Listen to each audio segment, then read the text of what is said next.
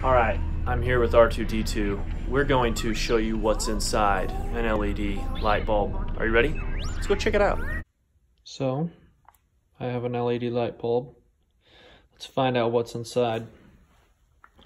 Once you remove the top, there's your lights. Once we remove those, we have this board inside with all these electronics. See right there?